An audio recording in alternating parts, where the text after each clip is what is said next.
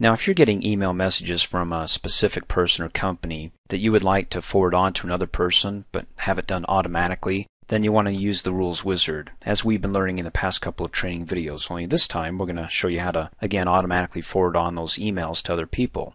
Come up here, click on the Tools menu, go down to Rules and Alerts, click on the New Rule button, and then down below where it says Start from a Blank Rule, select Check Messages when they arrive, and click Next.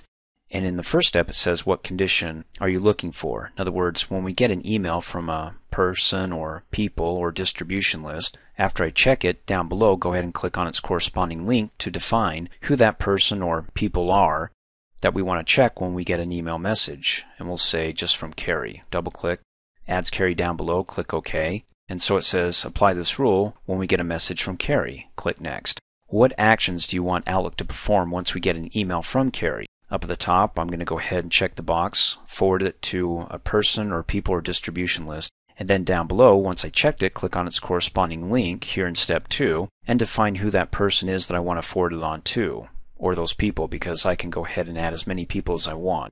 I'm going to click on the drop down arrow and select contacts and double click on Jason. And like I said, if it was others, I can double click on them, or if it's a distribution list, I can double click on that. I'll just leave it as Jason and click OK. Click Next.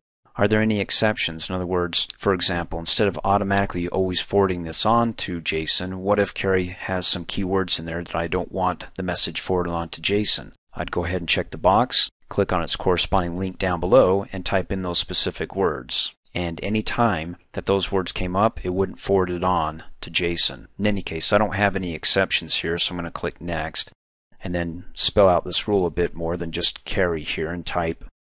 And then when I'm finished, I can just go ahead and say turn on this rule, or again, I can say run this rule now with messages already in my inbox. Well, maybe you don't want to forward any messages right now on to Jason, just anything that's in the future. I'm going to go ahead and check both anyways and click finish, and then click OK, and let's take it for a test drive. I'm going to go ahead and have Carrie send me an email message. And boom, you can see it just sending it out there. It just went ahead and forwarded it on. We can tell because that little blue arrow is the same as the button up here, so it forwarded on to Carrie. I can double click and open it up, and it says you forward this message on, well, today in the specific time here. And then of course don't forget, if you don't want to turn this on anymore, you can do one of two things. Come up here and click on the Tools menu, go down to Rules and Alerts, back to where we created it, and either uncheck it so it's still there for later use, and of course when you uncheck it and you click OK, it's no longer running, but it's still there. Or just go ahead and select it and delete it altogether and not have to worry about it. And click OK.